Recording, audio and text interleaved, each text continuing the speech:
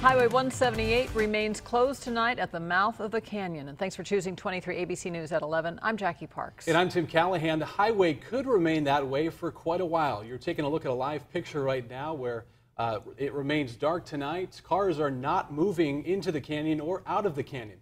It remains closed tonight because of those extremely dangerous conditions from that weather earlier today. Fire officials tell ABC 23 News that parts of the roadway have completely washed away.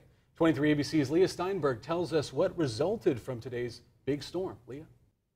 Tim, Jackie, Highway 178 was shut down after 2 landslides occurred around 5 this afternoon, according to CHP. Mud, rocks, and flooding are blocking the road at this hour, and one vehicle was actually stuck in the canyon. A fire chief I spoke with earlier said the road could be closed for more than a day as they assess the road for damage. And along with this road closure, many residents near Lake Isabella were stranded to stay indoors with no power to wait out the storm. It was another wild weather day in Kern County with heavy rain, wind, and even a landslide that shut down Highway 178. The storm caused many power outages that left thousands without power.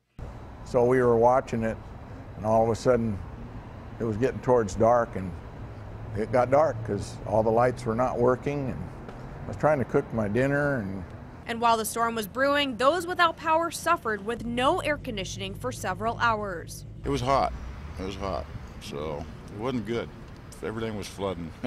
This Shell gas station in Lake Isabella also lost power, forcing management to close their doors.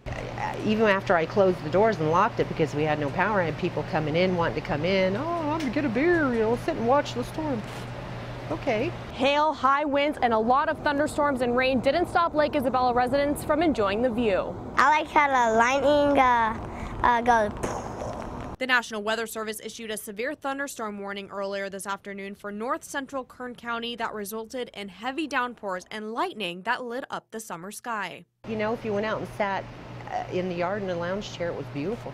That was great. And I was also stuck in the mess there in that landslide on Highway 178. Definitely a lot of cars that were stuck out on the roads there. Make sure you turn in to 23 ABC News from 4:30 to 7 a.m. with the very latest on Highway 178 and for the current weather conditions. In the studio, Leah Steinberg, 23 ABC.